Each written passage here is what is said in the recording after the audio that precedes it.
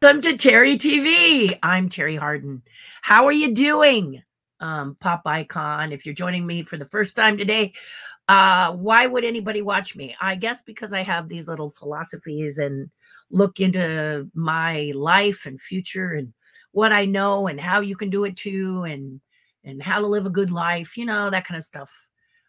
Questions are welcome. Statements are welcome. Reactions are welcome. Everything's welcome as long as it's not mean. I mean, that's the truth about it.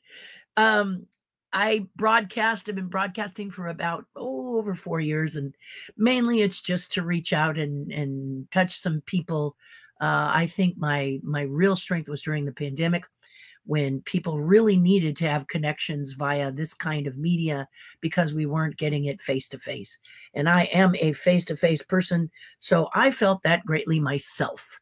And so this is how this all happened. Today, hi Vince. Today I'm going to talk about Ghostbusters. As you notice that there's a new Ghostbusters coming out, and there's been a lot of hoopla about it.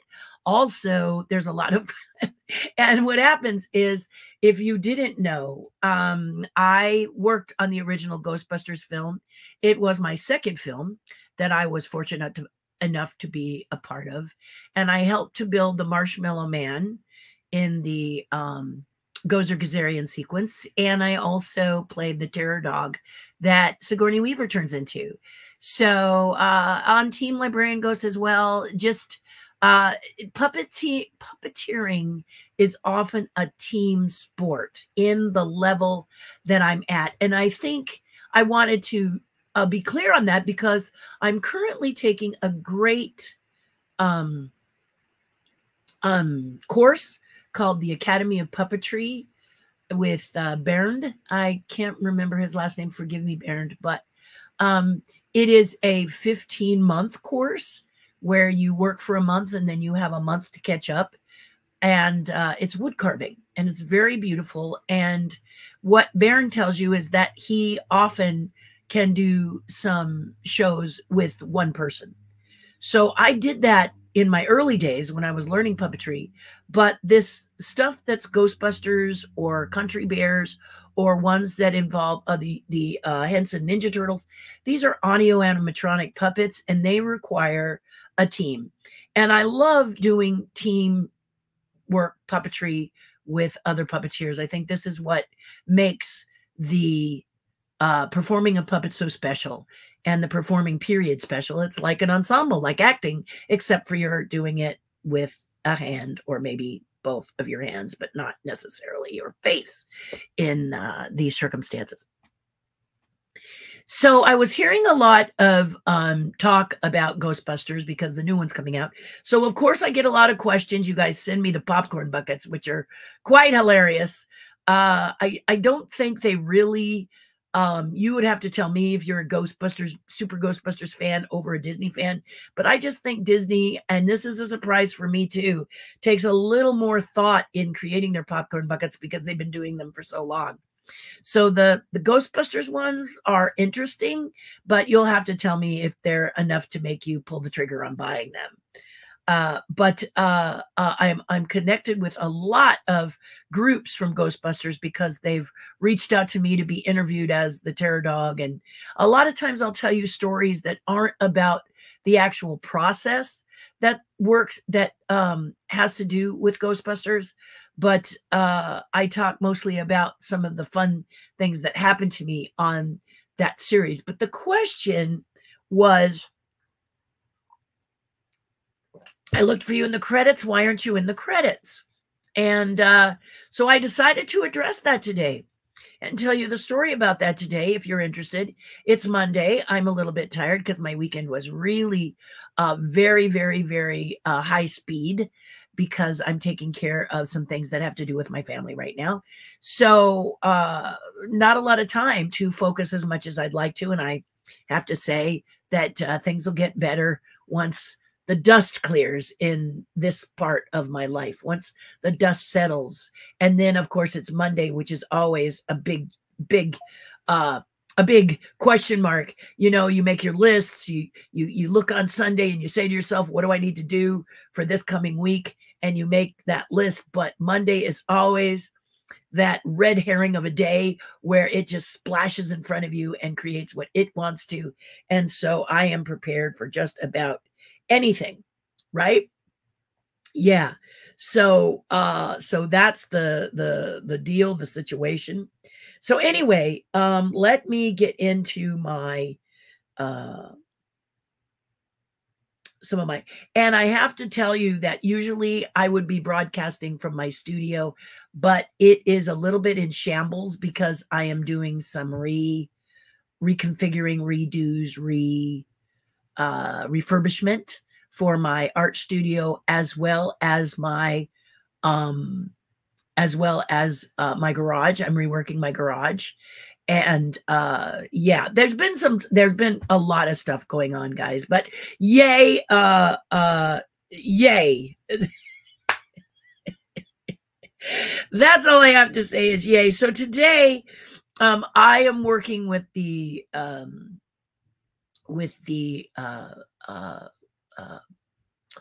Academy of Puppetry, and they mentioned a puppeteer who does not only do wood carving, but he also is very well known for his integration of soft foam.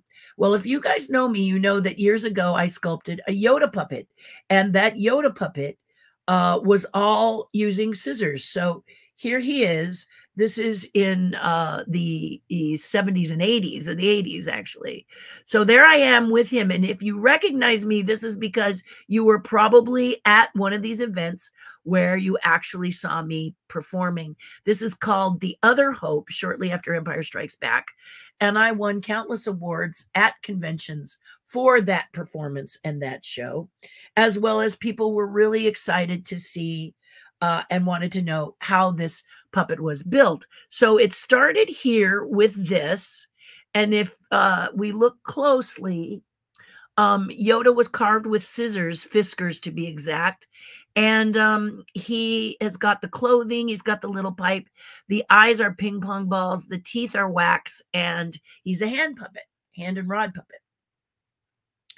So I started to do that, and then all of a sudden, ba-bam, what happened is as I continue to perfect my craft as a puppeteer, people started to hear about me, people got curious about it, and here I am on a card that was generated by a collector's group with my terror dog. So there I am with my dog, and it was at the top of the Gozer Gazarian temple in the first film, and also in the refrigerator, and also in the closet or the doorway when Sigourney Weaver is screaming because she does not want to be possessed.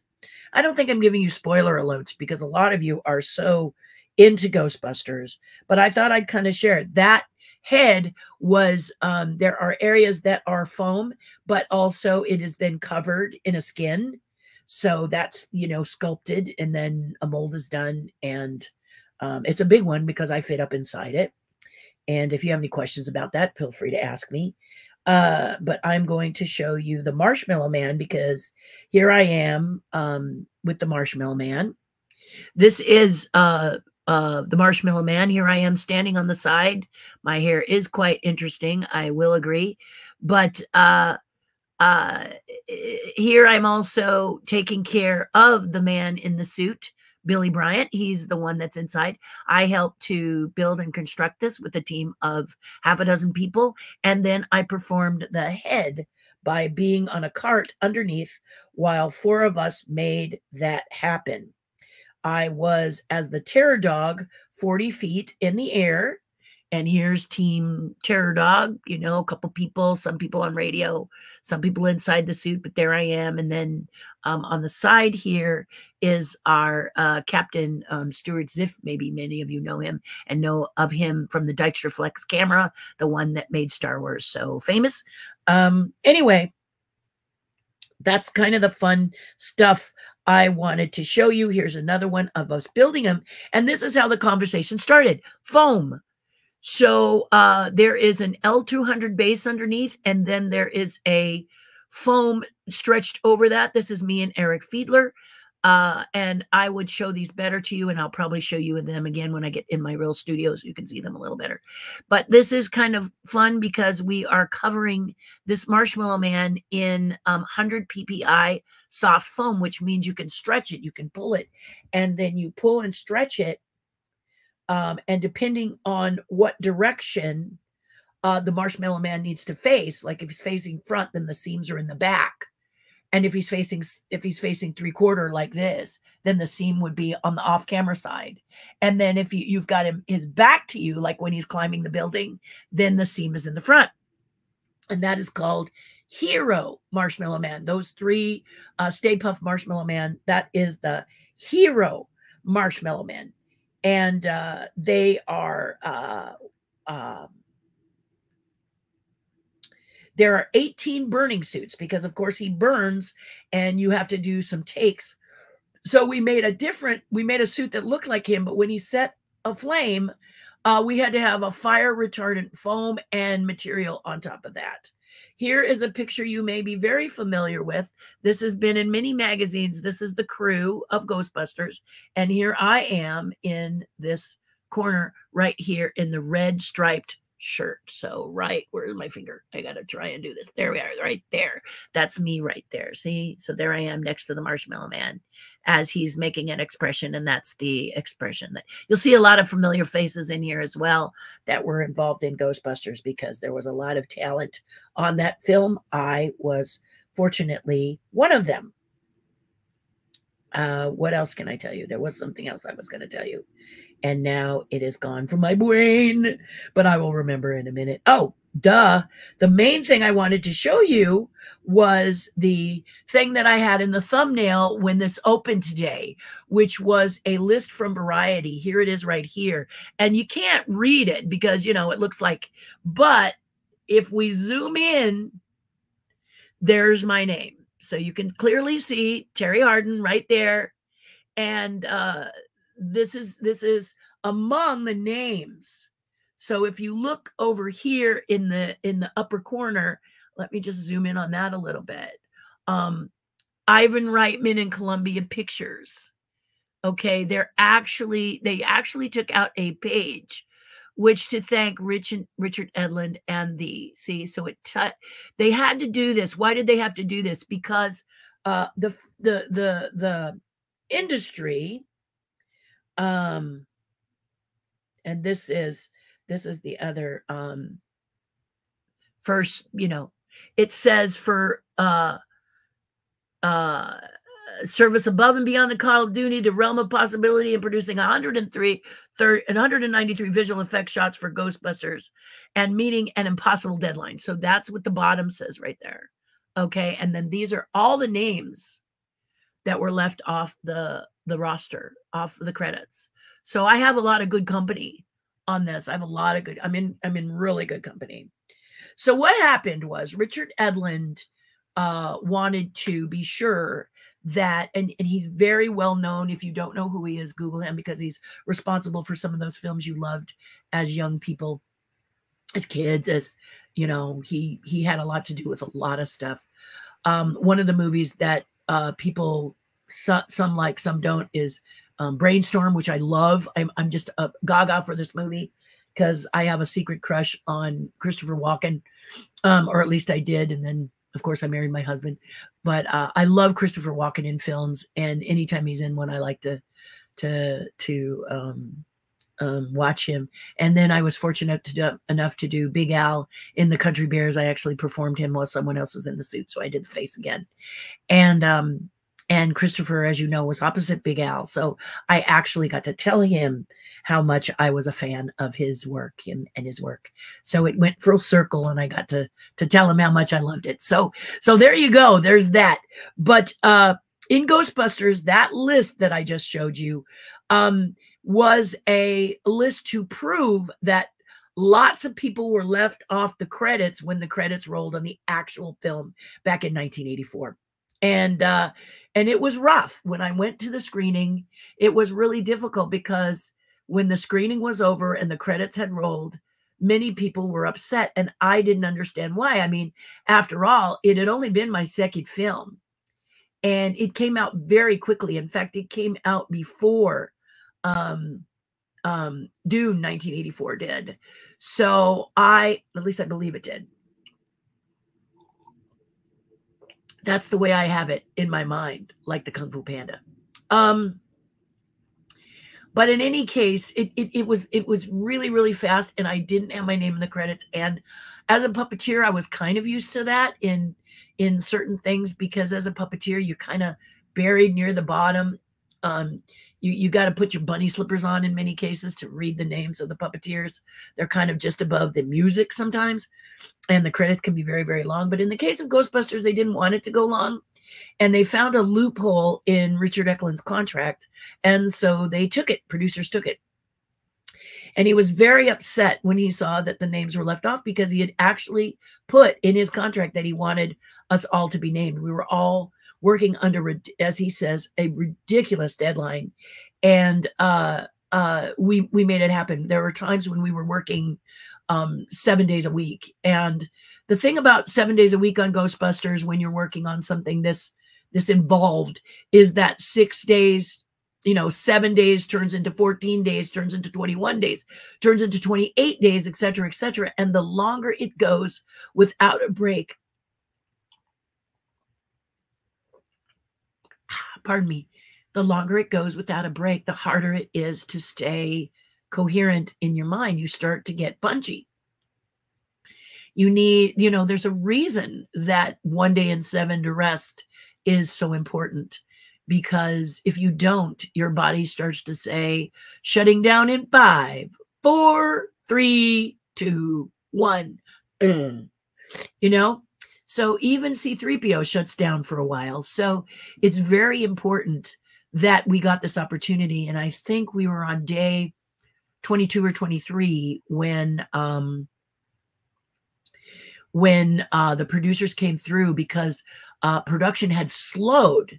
I won't say it slowed to a halt on Ghostbusters, but it slowed enough to give producers concern on meeting this really scary deadline.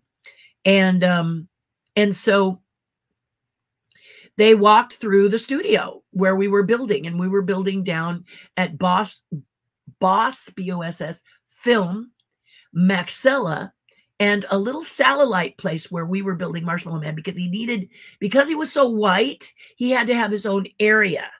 He couldn't get, soiled by a lot of other things that were being produced and made on Ghostbusters. So they moved us to an isolated area, which was kind of fun, because it's where Greg Jean, and those of you who know the amazing model builder and what he has done and what he has accomplished, et cetera, et cetera. Unfortunately, he's passed away now, but he was an amazing young man, and is an amazing young man in my book.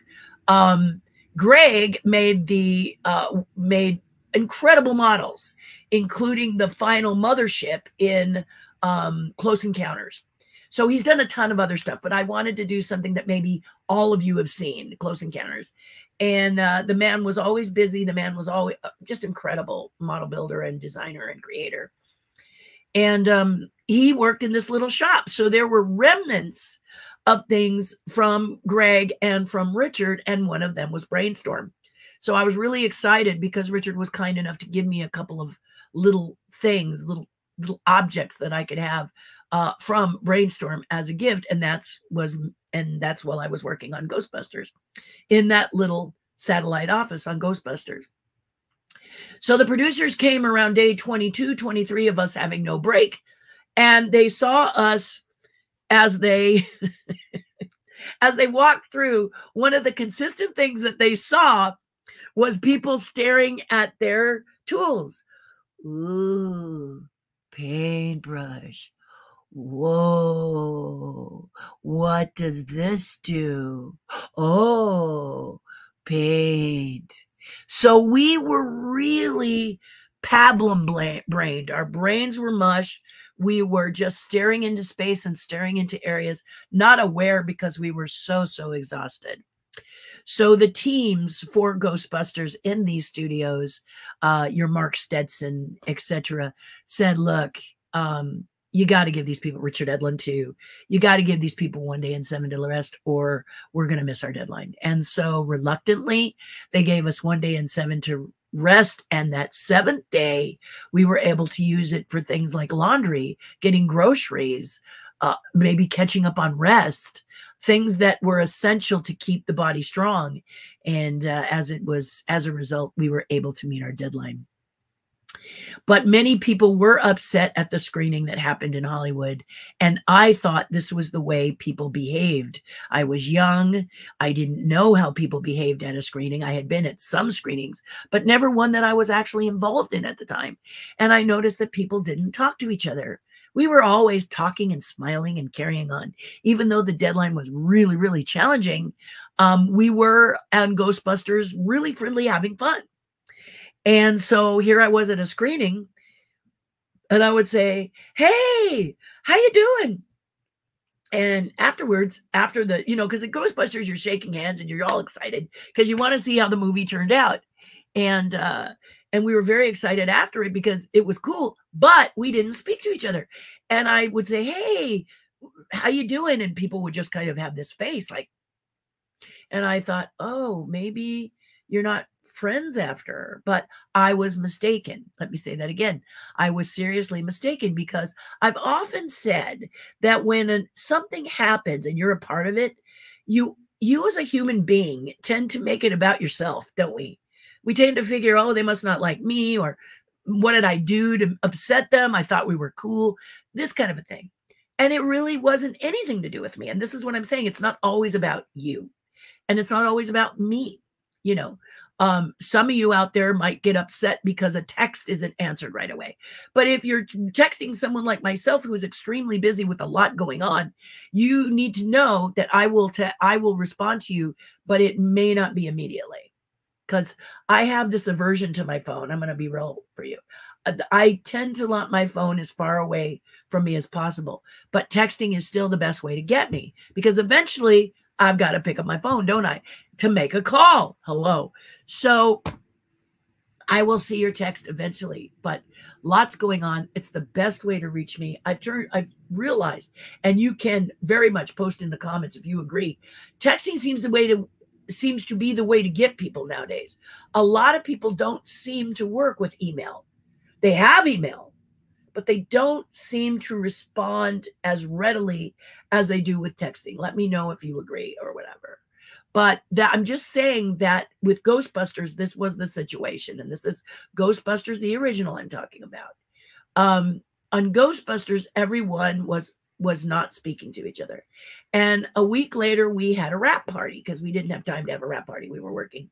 To get Ghostbusters together took an act of God. It was magical that we got it done when we were supposed to. But we didn't get to do a wrap party, so we had a lovely wrap party on the beach. And I took a +1, and we walked up to Richard Edlund, and we spoke to him. He happened to be at a bar at this restaurant we were at, and we said to him, "Hey, how you doing?" And he said, "I'm doing great. I want to apologize to you." And we were like, "Us? You're Richard Edlund. What do you have to apologize for?" And Richard Edlund said, your name wasn't in the credits." And we were like, "Oh, well, yeah. This is because we thought we were new to the industry. And although we are members of the Screen Actors Guild, we should have had our name in the credits. That is often up to the producers. So I get it." And he says, no, that's not the truth. That's not the deal. He said, they were supposed to include all of you. I had it in my contract to include all of you, and they found a loophole. And I can attest to you, Scout's honor, that Disney has done a similar thing to me at one point. They found a loophole, and they did something that I didn't mind them doing it, but I wish they would have asked me to do it instead of doing it on their own. If you want to know what that is, you can ask me at another time, since we're focusing on Ghostbusters today. But he apologized. And I said, "Oh, what?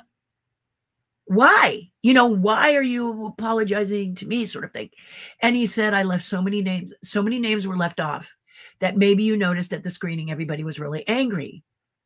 Yeah, I did. He said, well, they were upset because I had promised them, Richard Edlund had promised everyone their name would be in the credits. So when it wasn't there, they were furious. And so it had nothing to do with yours truly at all. It had to do with the fact that Richard Edlund had been bunked. And so he announced that he and Ivan Reitman were going to take out a full-page ad in Variety. And those of you who are not familiar with the trade magazines of the entertainment field, Variety is #1. And I think is still #1, but they might be more digital now. I haven't read them in a while. But I will tell you, it used to be a magazine that every actor got. Every performer, anyone in the industry, we got Variety. It was just a staple, okay? And so there was that full-page ad there, and I saw my name, and and that's why you get to see it. There it is circled to show that I did it. The reason many people are upset is because IMDb has trouble recognizing you as part of Ghostbusters and putting it on your credits. And you know, the Internet Movie Database is where a lot of people go to check and see who has done what on where. But I don't have my name on Ghostbusters, and I'm not sure I have it on Dune, simply because these are situations where that occurred. Doesn't mean you didn't do it, just means you didn't get a credit for it. The good news is I did get paid and continue to get paid. So when you think about what battles do you fight, you know, you just kind of say, okay, you know. But I have pictures. People have been kind enough to have taken pictures, and I've taken a few pictures of my own. I don't take a lot of pictures because it's my colleagues. So a lot of times when I have the opportunity to be with, when I was with Bill, when I was with Dan Aykroyd and Bill Murray, we did not take pictures together.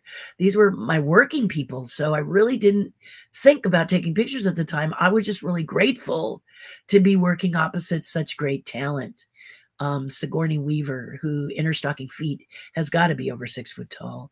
And she was wearing a beautiful black and red checkered coat and carrying a box of cookies that her mother had sent her from New York, and she was sharing them with us because we got awful close to Christmas when we were shooting. And so she bid us this special joy from these cookies that she had gotten sent to her all the way from New York by her mother.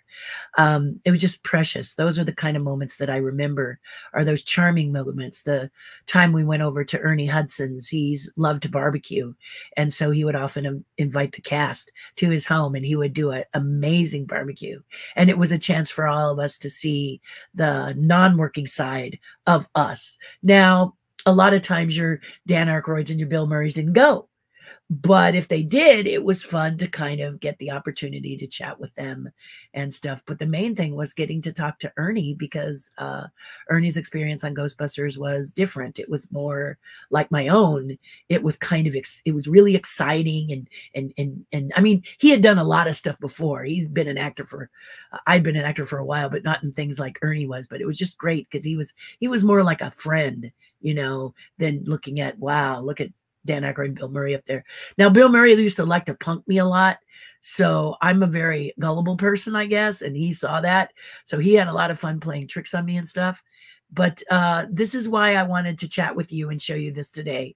And I hope you enjoy that little note of that little tidbit of Ghostbusters as you go into seeing the new Ghostbusters, which looks pretty good. Looks like it's a lot of computer generated, but I've heard that it's kind of mixed. So I'm looking forward to seeing it when it comes out. One of the things about the new Ghostbusters, every time they release a new Ghostbusters or a cartoon about Ghostbusters or a game about Ghostbusters or whatever, people go and watch the original, of which I'm a part of. So I'm always grateful to the brand and how big it's grown. I also love seeing you all out there that love Ghostbusters and cosplay Ghostbusters. I see little kids that weren't even born At the time of Ghostbusters, dressing up like the Marshmallow Man or one of the Ghostbusters. This year for Halloween, many people came by and saw me dressed as Ghostbusters to show me what they had come up with. It was very, very flattering. It's very touching when you know a film that you worked on means so much to people, and it touches my heart every time. And I love being interviewed about things like Ghostbusters, Country Bears, Men in Black 1 and 2, the Flintstones, the dinosaur show I did with Henson's for over 4 years. All of that is very touching and warm and warms my heart as you guys speak on things that you like and you love. So that's mainly what I wanted to do. And now I'll go to your comments. Vince, great to see you. Sorry we didn't get to see each other in person today. And I'm wishing you all good wishes, all magic going your way, buddy. Chris, how the heck are you? We need to connect, buddy. I apologize. With everything that's going on, I'm hanging on just to do art for 10 minutes a day, and I'm really feeling the bite, you know, the bite of not being able to endorse my creative side because I have to be the adult in the room. So I'd love to have a conversation with you. I'll text you and just kind of, you know, get that. Things to do in Denver when you're dead. Love walking. Yes. I tend to watch any Christopher Walken movie I can, good and bad, just because he's a lot of fun to watch as a performer. I fell in love with him in Brainstorm because he wears a pair of overalls without a shirt, and he looks just like my husband. So I just was like, this reminds me of you. When I see Christopher Walken walking around and he's got paint, he's doing something, you know, fun. Reminds me of my husband.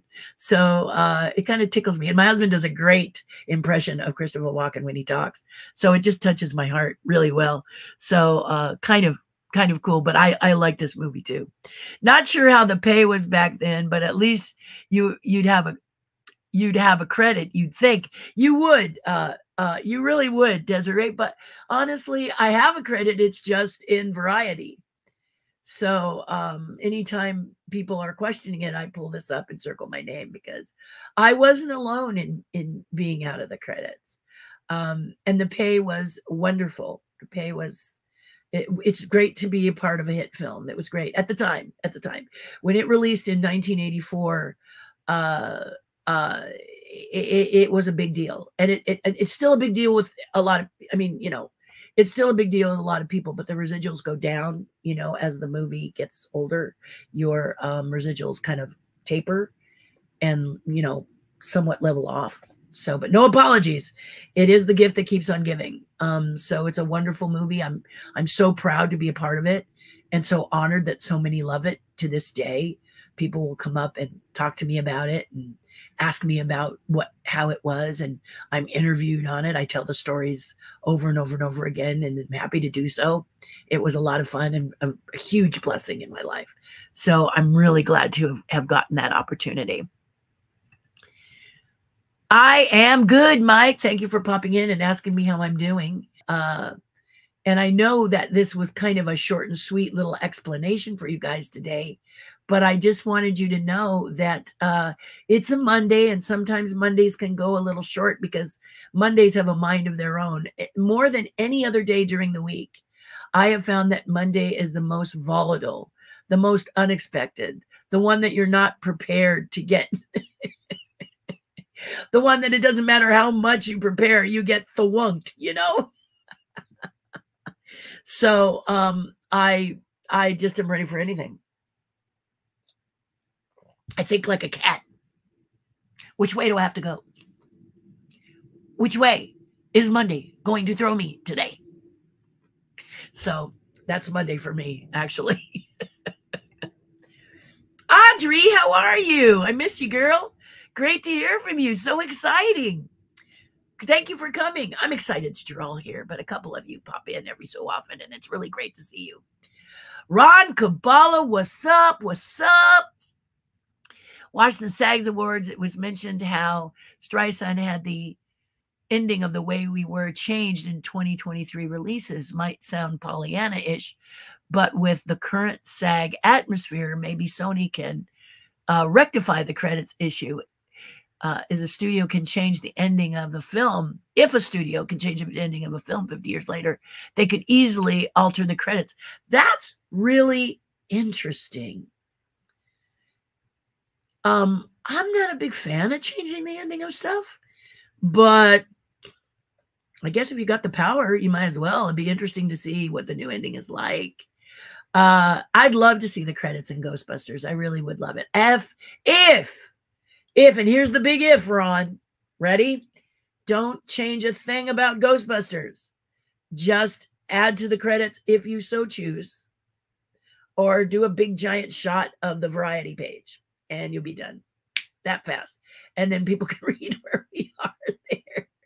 But just leave Ghostbusters as it is, because that's what's so lovely about it. I've always felt melancholy about Star Wars because although it is George Lucas's film and he has the right to change episodes 4, 5, and 6, they're his movies, and technology has, of course, advanced quite a bit. But that's the charm of the original Star Wars, is there are things in the original Star Wars that inspired me to be the artist that I am today. And so when he redid little things, he did little changes like the do-back and the stormtroopers sitting on him don't move in the original film, but in his little redo they do. I just wish he'd kept both. You know, my husband always says that when you're editing, you keep, when you edit something, you keep the original, and the version that you change it to, you name it differently and keep both.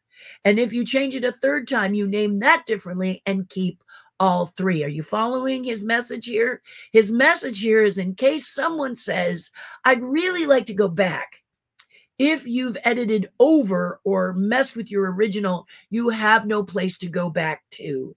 And with the original Star Wars, I would love a DVD with the original that aired in 1977. Now, I did get to see, I guess it was last year, I was invited to a screening of the only 70 millimeter untouched 1977 film that exists today. And I about cried, because I know this film. I have seen this film 183 times, plus. I'm known for seeing it that much. I'm in tons of articles and magazines, including Skywalking, the story of George Lucas. So I know what I'm saying, and I know that I could not believe that film. It really touched me, just because it's the one that made a difference in my life. You follow me? So I see what Ron is saying here, but I hope that Barbara didn't change all of the original. Just have, now you can see the one from when she did The Way We Were, and now the new version. You can go, hey, there you go. I get to see both and kind of compare them if you want. But my husband has always said, be careful. Don't alter your original. Always keep that intact. And I hope George Lucas heeds those words and maybe does a DVD where I can have the intact version. Happy Monday from Mars. From Mars. Oh, Walt from JPL. Thank you, Walt. I still have to see the back half of the tour. Walt was kind enough, Walt Hoffman and his friend and associate and fellow rocket scientist Bob Leineweaver invited me to tour JPL a couple years ago, and I didn't get to see the back half of the full tour. I didn't get to see the full tour because I was shooting a show. So this is going to sound really pretentious, but I'm going to tell you anyway. So the limo had to pick me up at JPL to take me to the airport to leave in time to shoot my show. And my show, a show that I was on, not my show. See, I told you it was going to sound pretentious. But anyway, I had to do that. So I have still yet to see the back half. So I've told them I will arrange with them as soon as some dust clears from my life and go and see them, because it is a great tour. And if you haven't done it, I highly recommend it. It's wonderful. Thank you, Walt. Great to see you today. Have a great Monday, kiddo. Time to go be an adult. I get it. No one knows that better than myself this time. So you go, and my heart is with you, my friend. Hello, Mike. Hi, Terry. And every game show bonus round, I like the part when the game show host says, you have 60 seconds on the clock. Is that what you're telling me now? Mike, is I have 60 seconds to tell you I'm so glad we had this time together. Anyway, thank you very much. I know it's a very short thing today, but like I told you, it's Monday. Monday can be crazy, and I have a pile of things I need to do, but I did want to peek in and talk with you really quickly because I miss, I feel a void. I have to be honest with you. I feel a void when I don't get to talk to you and my tribe each Monday and each Friday. And so when I have to say there's no broadcast, that's because something has come across the bow that I could not control and could not get a hold of it in time to actually do both. So I appreciate your tolerance and understanding, and I appreciate your love and joy that you send my way. And I want to turn around and do the same for you. Here, Ron says, yes, they did clarify the Streisand edit was released with the re-release of the original for the anniversary. Isn't that great? That's great, right? But don't touch Ghostbusters. Just add credits, even if after original credits, like they add international dubs, etc. Exactly. That would be fun. That would really be fun. And I love that idea, Ron. And it's very sweet of you to think of that. I did want to encourage you to paint this year for the Chuck Jones Society for Creativity, the red dot. I always enjoy your paintings, so I hope you'll paint too. Anyone can paint on this. That doesn't mean Ron is anyone. He's a very good painter, an amazing painter. But you don't have to be an amazing painter to submit to the Chuck Jones red dot auction. So if you want to just paint something or draw something on a 12 by 12 in canvas to help a charity that helps children learn about animation of all kinds and illustration of all kinds, please join us all from Terri's Tribe and from Terri's channel to submit to the Chuck Jones Red Dot auction. Please tell them when you inquire that you heard it from TERRI HARDIN. I don't get anything special from it, but I do get a pat on the back because I love this charity. And they're so excited when they see someone is really sharing the message and the joy of the Red Dot auction. I've been a member of it for over 7 years. I would really like you guys to be a part of it. You can learn all about it, and I do talk about it extensively on my tribe page. So if you're interested in checking it out, go to patreon.com/TERRI HARDIN, and I'll post it up in a minute. But thank you. Thank you for saying that, Ron. That makes me feel a whole lot better, and I agree with you. Miss you, Julie Hoffman. I do, Julie. I miss you too. We need to get together and have some footage. And then Susan writes, yeah. I love you. Let me just quickly show you the banner here so you can see patreon.com/TERRI HARDIN. For $5 a month, you can, I should say for as little as $5 a month, you can get 2 broadcasts, Monday and Friday, a Zoom call, which happens various days. This time it's going to be on Friday. And I hope to see you there. It is a great place for us to share and be good to people. This one is good too, but this is, I go into stronger detail on the Patreon page. So I hope you're considerate. Please think about it. You can always try it. And if you don't like it, we're not going to get after you if you decide not to be a part of it. That's your business. So, but you should at least try it. Like spinach and broccoli. You should at least give it a try. You never know. Because we're more like ambrosia. I like coconut. So anyway, guys, do something nice for someone else. It'll make you feel a whole lot better. And I always end my broadcast with this, but here's why. When you do something for someone else, for example, a painting, you're going to have such joy painting, even if in your own heart you think this painting isn't great. They want a painting, and you would be surprised how many people will buy your painting, and that feels good too. But all proceeds go to the Red Dot auction, and the Red Dot auction is all about Chuck Jones Society of Creativity. So I really, really hope you will consider it. If you want to learn more, I will post a little bit as we get closer. But I wanted to let everyone know everyone can do it. And you don't have to paint a Chuck Jones themed painting. If you like flowers or you like landscapes or you like whatever you like. And this year they're honoring the Roadrunner and Wile E. Coyote, Acme and the Desert.